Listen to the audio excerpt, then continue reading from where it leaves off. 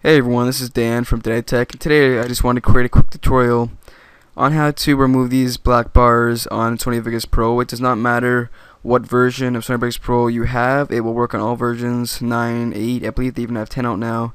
But basically the reason this happens is because the aspect ratio of your media is smaller than the aspect ratio of the project you have set it, so the settings you have set to use. So you could actually just change the configuration to set it to the aspect ratio of your media, but in our case nowadays you're going to want to upload in HD to get that full nice crisp quality.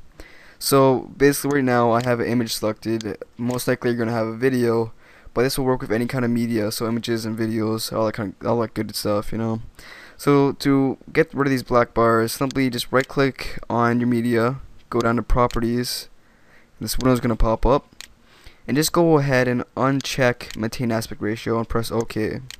And after that you'll notice that it's gone to a full screen, and it's really that simple. If you need any help or anything like that, guys, make sure to let me know and I'll make sure to help you guys out.